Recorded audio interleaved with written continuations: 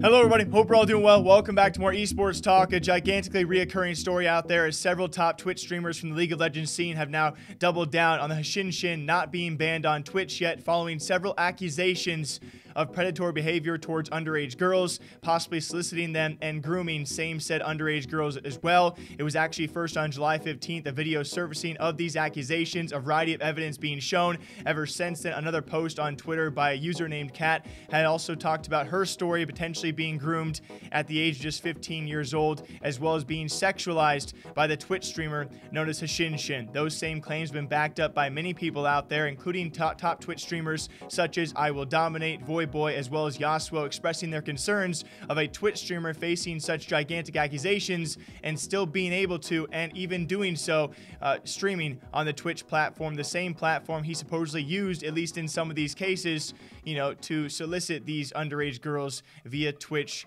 messages. It's an incredibly terrible story to have to cover for all of you guys. I will link everything you need to know down below in order when it comes time for Hashinshin's first response, then his updated response, the video exposing him, alongside the post by Kat, and other responses by people like IWD, Voyboy, and Yassuo will all be linked down below. And this actually first all serviced, like I said, on July 15th when that video came out, exposing Hashinshin with a variety of evidence. This was actually shortly there followed by the post by that Twitter user known as Kat and her experience potentially being groomed by Hashinshin at a very young age. This is when Hashinshin posted his first response. That response has now been deleted.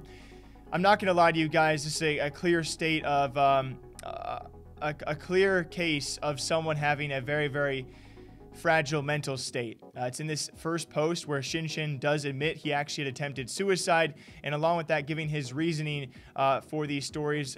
The reason why he deleted this as well is because in this post, he seemingly does admit guilt for at least some of these accusations. As after he admits to attempting to take his own life, he also claims he cannot remember the events which did occur years ago, partially due to what he calls a carbon monoxide poisoning that put him in a foggy state of mind. He goes on to state, "I'm not trying to admit guilt, or I am. I don't know. I can't disprove it anyway. That means I did it, I guess. Did I? I don't know. At either rate, I can't say I didn't. That one thing is such horse crap. I groomed her in a day. I didn't. We all know that. That one girl, though, that story seems plausible. I can't disprove that. At least I don't think I can at any rate. Man, it really makes me hate myself." He then continued on later on to state, "I'm not denying victims their justice. I'm denying fakers their BS. This is the first victim that I think might be true. Maybe. I don't know. I just wanted it to be proven. Isn't that fair?" He has since posted a different apology, which certainly focuses on, I would say, a lot more different points. He reassesses himself as well as denying soliciting nudes from these girls and grooming said underage women as well. Now, ever since then, we've had reposted things and, of course, a lot of tweets out there from these top Twitch streamers, which I will read for all of you.